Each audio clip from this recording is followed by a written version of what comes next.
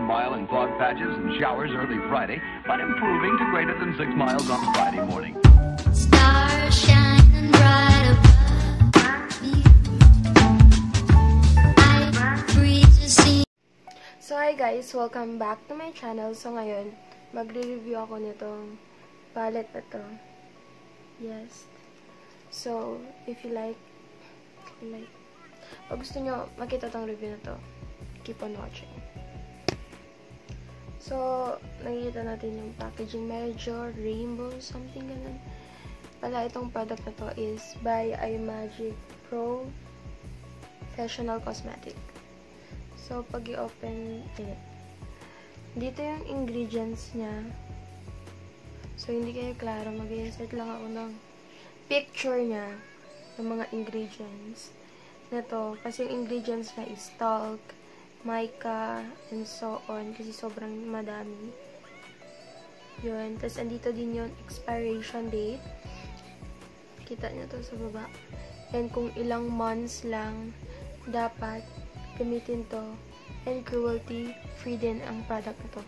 So, pag i-open natin, ito yung una. Yan. Same lang. At yung maganda lang dito, hindi lang nila nilagay sa karton yung, dito sa packaging na to yung mga ingredients. Nandito din sa mismong product. So, pag i-open niya to, ito yung makikita niya yan. So, So, may film pa siyang kasama dito.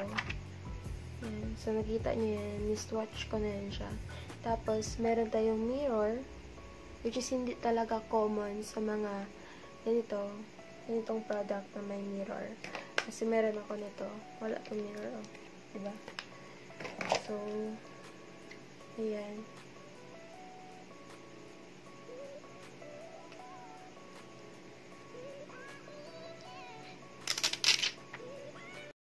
So, ito na yung mismong product. Meron may nakasulat na flash art, may mga names, like Party Light, Golden Cheer, Rosy, Gold. I-swatch natin. Ito, ano pa ba? Yan, so creamy, sobrang creamy ng texture niya. Oh, tap niya. Ba na yan? Okay. O, diba? Parang wet lang siya. Tignan nyo. So, yung feeling niya, pag hawakan nyo, is sobrang buttery, which is not really common sa mga highlighter ngayon. Kasi yung mga na-try kong highlighter is mostly sobrang dry ng formula niya. Pero ito hindi. So, ilagay ko na siya sa face ko. Kuha tayo ng brush. So, ito yung gagamitin kong brush. Itong Flawless Concealer Brush from Zureya. Ito yung gagamitin ko. So, try natin tong Rose Gold. Powdery. O, kapit na kapit yung product sa mismong brush. Lagyan natin dito sa side na to. Ito yung kapit sa side. Wow! Ito yung in-expect.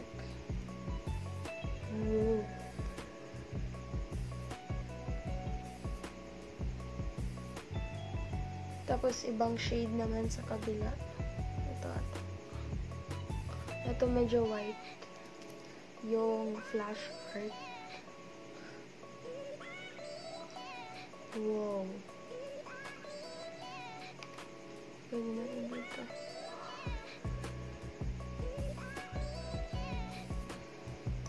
Ito din. Konti lang.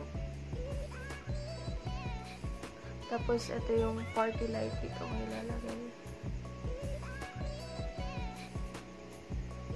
Tapos, yung sheer golden, which is ito, dito ko ilalagay.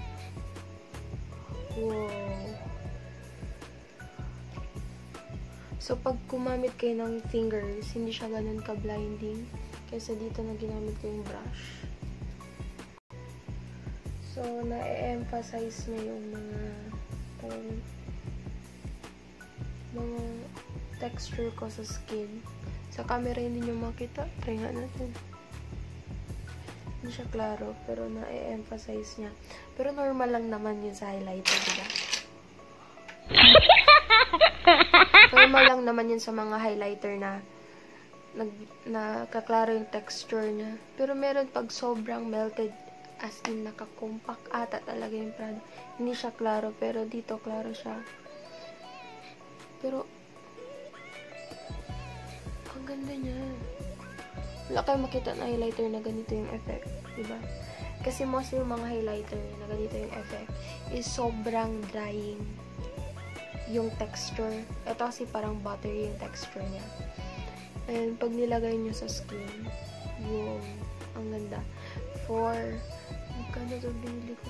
Ilalagay ko lang sa screen ko kung magkano yung nabili ko to. Pero so far, wow, ang ganda ng product. Kung it is worth it, yes, it is.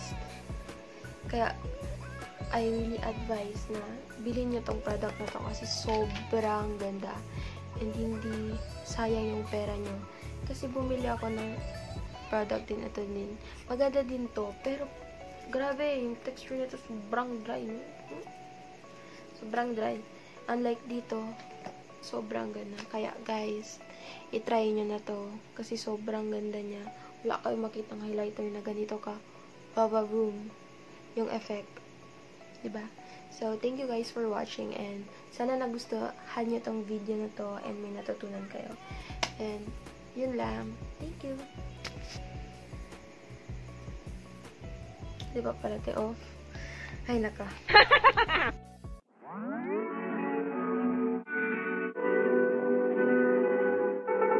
Oh, 1 mile in fog patches and showers early Friday, but improving to greater than 6 miles on Friday morning. Stars